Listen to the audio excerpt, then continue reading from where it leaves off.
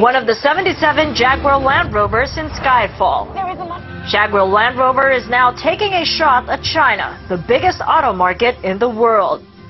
This Jaguar was the very car that M was in just before Mi-6 exploded. For the first time, this iconic British brand will soon be made in China. Jaguar Land Rover's owner Tata Motors and Chery Auto are investing nearly $2 billion in a manufacturing plant 100 kilometers from Shanghai. It's not clear yet which Jaguar Land Rover models will be built there, but the plant is slated to open by 2014. The plant to be built here in Changshu marks the latest effort by Ratan Tata, head of India's Tata Motor, to expand in a market where SUVs and luxury sedans remain hot, even as it cools overall.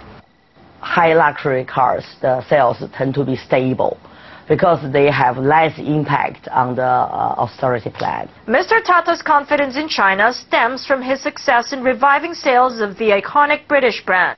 Sales of JLR now account for 90% of group profit, picked up faster than Tata's total global vehicle sales in October. But can Tata Motors replicate its success in China, where rivals such as BMW and Audi already have a clear head start? Much is at stake for Tata Motors, which paid $2.3 billion for JLR. Jaguar enthusiast Mr. Tata's finest moment may have yet to unfold as he negotiates the steep curves and sharp corners in the world's biggest car market. For ET Now, Kathy Yang, Reuters TV, Hong Kong.